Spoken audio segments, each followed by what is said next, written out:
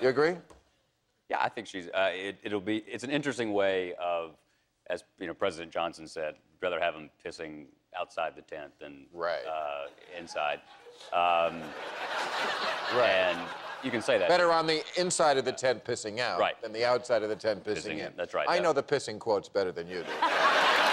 I don't mean, I know you're the editor of Newsweek, but you know, when it comes to those, just call me up. I will put you on speed dial. Yeah.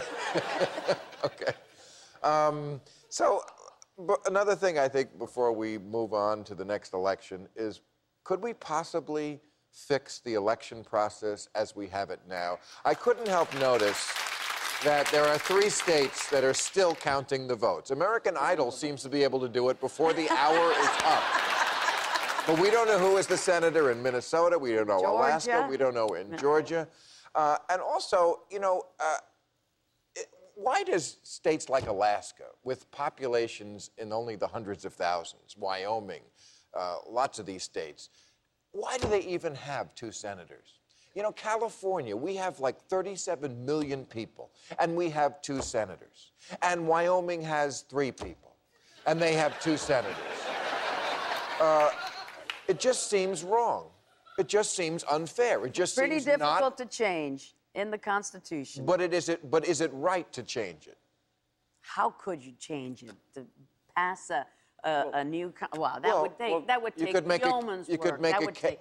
But I think the Electoral College is something that's really that should go out the window, too. And I think that primaries, where we have, in Iowa or other states, where you have caucuses, where people have to stand up and declare who they're for, it's not a secret ballot. And I think that, although that's controlled by each party, I think that seems anti-democratic. It disenfranchises the military and anyone who has weird working shifts, because they can't be there to vote. How about, let's just start with one small thing, right?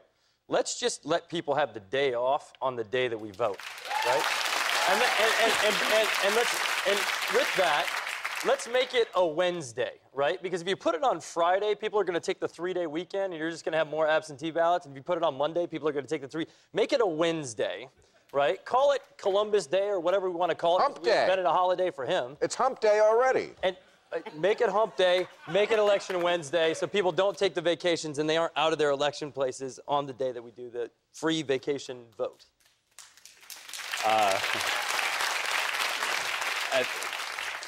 Andrew Jackson first proposed doing away with the Electoral College after, like another Tennessee president, he won the popular vote but lost. It's something about my state. I don't know what it is. We don't do well, even though we win a lot of times. In 1828, 29. And his argument was that the President of the United States is the direct representative of the American people, and that the House is proportioned according to population. That's the answer to the first question you asked, is they did have this fight in Philadelphia about how do you get a popular crew in the House, and then the Senate would be wiser and all that. So they did adjudicate it. But in those days, there was no state with 37 million people. I think, like many things, you know, they couldn't foresee. They couldn't foresee assault rifles either. They couldn't foresee global warming. And I think the mossbacks, the retrenched people, will always say, well, you know what, we can't fool with the Founding Fathers. They were geniuses. They were, but they weren't Nostradamus. Oh, no. But, you know, we have improved a lot in making it easier for people. We have early voting in Florida. It goes on for 2 weeks. Absentee ballot without needing an excuse. Some people just don't want to vote.